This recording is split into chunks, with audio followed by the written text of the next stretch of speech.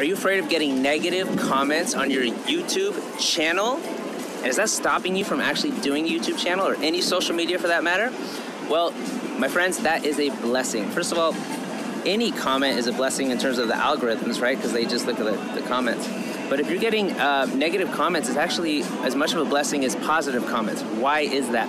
Because two things. One is when someone writes a negative comment, language is just a reflection, right? So anything I say is just a reflection of my own experience and how I feel or think about about myself. So if someone says, oh, your channel sucks, or you suck, or this is garbage, guess what they think in their head?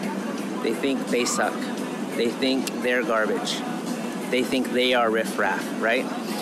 And so it's almost like, dang, that person's like really going through something if they think that about themselves. And that's how all language patterns is, guys. So when you see people, criticizing other people, they're also really scared themselves. They are so scared of someone saying that to them, they're just saying it first to someone else. Or that's just really how they think about themselves. Language is a revelation of how someone feels and thinks about themselves. So if you see like negative comments, or even in person, if someone says something, you're just like, wow, that person really is going through something right now. That's so interesting. Nothing to do with you. Nothing to do with you. It's so interesting. But you might have a reaction, right? Someone criticizes you, you might like, oh, wow, you have your own reaction. Because there's stimulus response. So there's outside world stimulates you in a positive or negative way. And then you have your own emotional response to it. But that's also a blessing. So if you feel yourself going into like a fearful place or insecure place when someone says something, that's beautiful, because now they're just a mirror for you. And if you're reacting like that to them, you're also reacting like that to someone else and someone else and someone else. And also that's a fear. It's a guidepost for you of where you can go next to learn to love yourself more, to expand yourself more. And the more you love yourself, the more you expand yourself, the more energy you're able to draw in, the more people you're able to serve, you're able to help.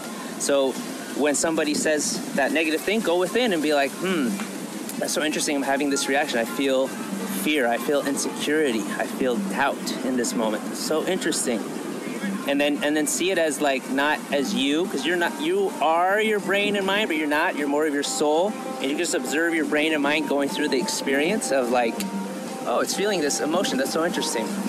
I can choose to feel this, or I can choose not to. Why don't I go ahead and if I don't want to, or ask yourself, what is this emotion teaching me about myself? And then you can release it. Something I like to do, I just say I release insecurity to God. I release insecurity to the light, right? And I think the Bible talked about that, where it says, send all your burdens to God. Send all your burdens to God. And that's why I like to view it. Like, listen, burdens are really at some level an emotion, just emotions we experience.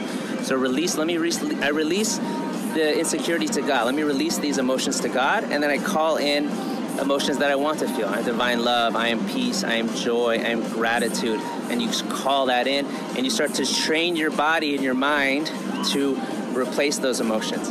And as you do that, you learn to love yourself more, and then you learn to love other people more, right? And isn't that what Jesus taught us at the end of the day? Learn to love God, which is you're a part of God. Learning to love yourself and learn to love other people, right?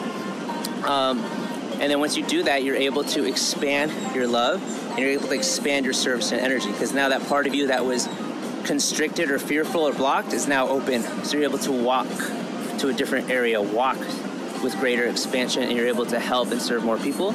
And it's beautiful because you expanded your soul. You learn to expand your soul.